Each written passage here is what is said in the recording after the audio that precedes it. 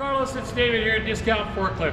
Here's your beautiful 4,000-pound lift Trinity. You can tell her name's on there. She's been freshly serviced. Got stickers on both sides. She's got the safety painted forks for your safety and convenience. And speaking of convenience, along with the lift, I'm going to send along this forklift maintenance guide. This is great. If you guys want to take a few minutes and peruse this, it's got a lot of good maintenance information, tips about the forklift and stuff. I think one of the best things is back behind this tab here, there's all these forms here. The best way to do this is to photocopy them so you can use them over and over again, but there's all the forms that you need there. I'm going to put this guide in this handy little tote bag and send that with the forklift when we deliver it here. So let me jump on and show you what she can do here. This is typical of most forklifts these days, and you've got to have three things happen in order to start it. We're big on safety. You should be too. Your seatbelt should be fastened the entire time you're on the forklift. That's number one. Pull this forward and get it fastened here. There we go. I sat on that. Number two is your parking brake has to be on. Number three is you've got to have it in neutral.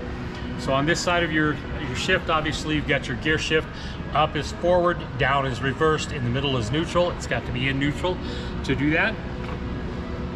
Once you do that, you can start it right up. In addition to that, you've got two different horn buttons. You've got your horn here and a horn button here. It's easy to hit with your wrist if you have to. You've got your fingertip controls here, typical up, down, tilt, and side to side. They're all right here. You can use those no problem. And here we go.